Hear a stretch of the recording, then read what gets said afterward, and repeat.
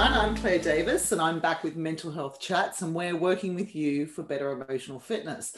And we're here for the final talk on body image. Hello, Benny. How are you going? Hello, Claire. I'm well.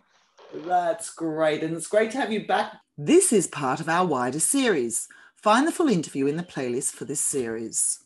And I found, with regards to the body image concerns, Joyce's interview really interesting when she mentioned around about the age of 6, we are influenced by the people in our lives. And she was, comparing this to her mum, and her mum always being on a diet, and her mum this and her mum that.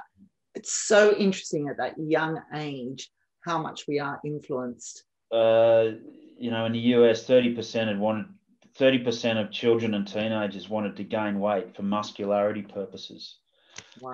So in young people, it's all about being muscly and big, and they're doing things to try and get big. I've got a 14-year-old son, and he's about the smallest in his class. He's on the cusp of puberty, and he hasn't hit it yet. But a lot of his mates have hit it, and they're muscling up. One of his mates has sort of got the strength of a 20-year-old, and he's 14.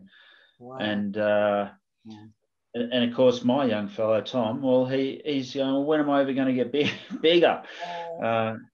So I hadn't really thought of it in body image terms before, but it's actually happening in my own family, and so it's interesting, and And I'm wondering actually if those statistics are 100% correct. See you next time. Take care. No worries. Thanks, Claire. Bye. See you.